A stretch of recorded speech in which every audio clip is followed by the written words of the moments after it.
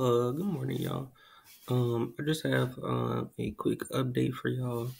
Um, so for today, y'all will be writing the.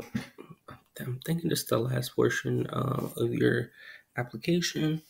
So all y'all have to do, I think it would be if you don't already have if you don't already have one of these, um, a resume, then I think it'll be easier just to go to Google Drive. If you, I can show you how to do it real quick. So if you go through Google Drive here, I believe this is it. It's either Google Drive or Google Docs. No, it's Docs. I'm sorry. So if you go to Google Docs,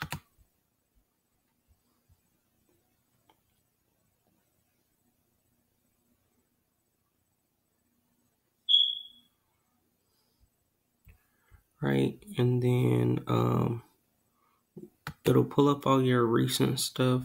But once you go to Template Gallery and you pull up General, then it'll pull up plenty of templates for really anything. And so if it's another class, y'all see something on here that y'all might need it for, like a business letter, cover letter, anything like that, then this is here.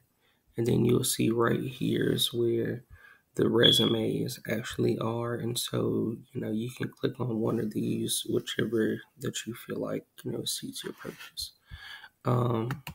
So getting back into what you need to do is basically tell your story. You're talking about your an objective statement is something that you definitely need. So that would be like um, writing an essay and not having a main idea or a claim or a thesis, right?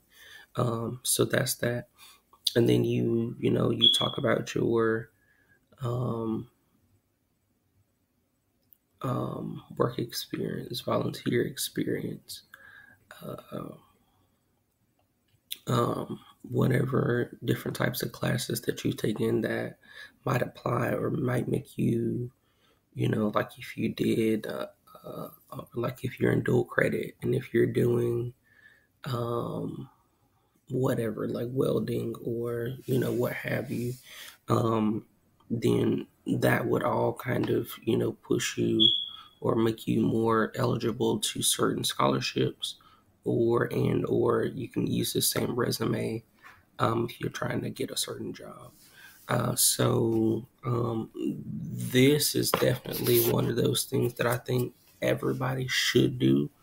Um, because I mean, you're gonna have to do one anyway. If you don't do it now, you're gonna have to do it later. So you're gonna get a zero and then still have to do it anyway. Um, Also for your resume, for those of you that have already turned one in, then I have already read it and I've made comments on it.